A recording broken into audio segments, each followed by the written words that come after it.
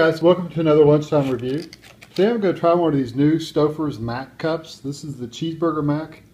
It's macaroni and ground beef and a tangy 100% real cheddar cheese sauce.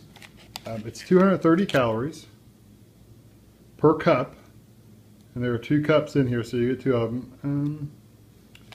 They sound interesting. I'm going to open it up. Let me see if I can get the cup out.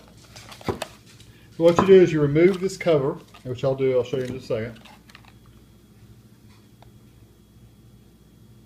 Remove the film, cook for 2 minutes on high, and then stir the pot or the bowl up, and then let it sit for a minute to cool off and continue cooking, and that's it. Oh no, cook again for 1 minute, I'm sorry. 2 minutes, stir, then 1 minute, then let it stand for a minute. So let me pull this top off and let you see what it looks like. It looks very cheesy. I wonder what that brown in the middle is. Oh, probably the ground beef. Alright, there it is.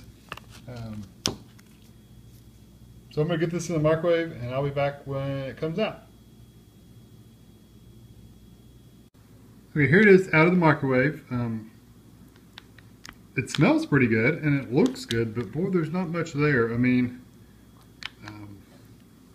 for that many calories, there's not much food there. So my first impression is there's a lot more meals out there for 230 calories that have a lot more food, that have rice and stuff like that, chicken and all kinds of stuff in there for 230 calories. So I'm gonna let this sit for a minute and then I'll be back to let you know what it tastes like.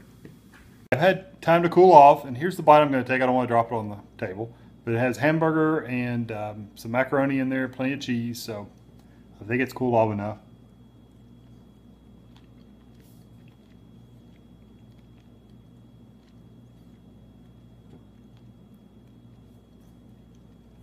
That's not bad. It's got a, it does remind me of a cheeseburger. It actually has a, it's going to sound strange, but it tastes like a little bit of ketchup in there, but maybe there's not.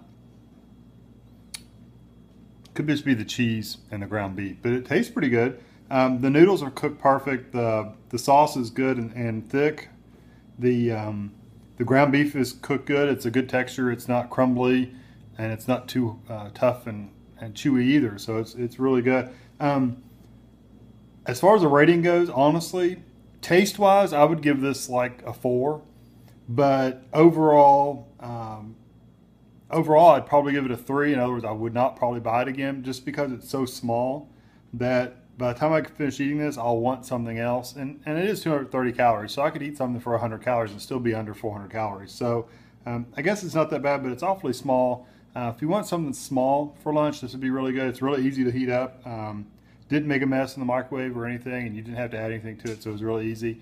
But yeah, give it a shot if you like macaroni and hamburger. If you don't, then avoid it. And if you want something bigger, I would also avoid it. Thanks for watching.